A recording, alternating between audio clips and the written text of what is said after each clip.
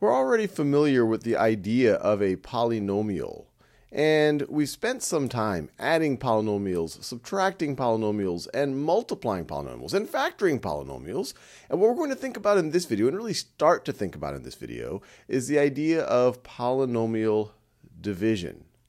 So, for example, if I had the polynomial, and this would be a quadratic polynomial, let's say x squared plus 3x plus 2, and I wanted to divide it by x plus 1.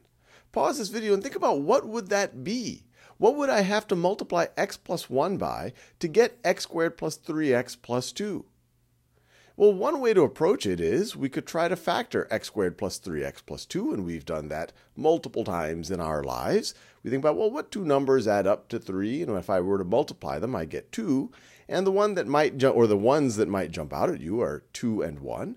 And so we could express x squared plus 3x plus 2 as x plus 2 times x plus 1. And then all of that is going to be over x plus 1. And so if you were to take x plus 2 times x plus 1 and then divide that by x plus 1, what is that going to be? Well, you're just going to be left with an x plus 2. This is going, I don't have to put parentheses. This is going to be an x plus 2. And if we want to be really mathematically precise, we would say, hey, this would be true as long as x does not equal -1, because if x equals -1 in this expression or in this expression, we're going to be dividing by 0, and we know that leads to all sorts of mathematical problems.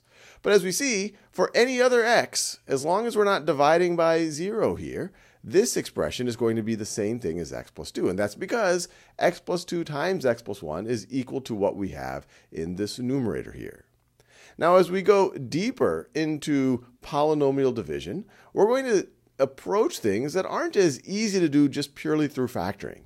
And that's where we're going to have a technique called polynomial long division. Polynomial long division, sometimes known as algebraic long division. And if it sounds familiar because you first learned about long division in 4th or 5th grade, it's because it's a very similar process where you would take your x plus 1 and you would try to divide it into your x squared plus 3x plus 2. And you do something and I'm going to do a very quick example right over here, but we're going to do much more detailed examples in future videos. But you look at the highest degree terms. You say, okay, I have a first degree term and a second degree term here. How many times does x go into x squared? Well, it goes x times. So you put the x in the first degree column, and then you multiply your x times x plus 1. X times x is x squared, x times 1 is x, and then you subtract this from that.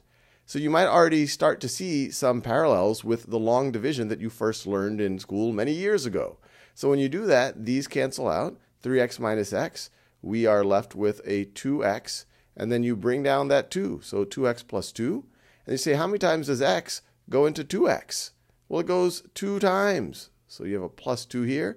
2 times x plus 1, 2 times x is 2x. 2 times 1 is 2. You can subtract these, and then you are going to be left with nothing. 2 minus 2 is 0. 2x minus 2x is 0. So in this situation, it divided cleanly into it, and we got x plus 2, which is exactly what we had over there. Now, an interesting scenario that we're also going to approach in the next few videos is what if things don't divide cleanly? For example, if I were to add 1 to x squared plus 3x plus 2, I would get x squared plus 3x plus 3.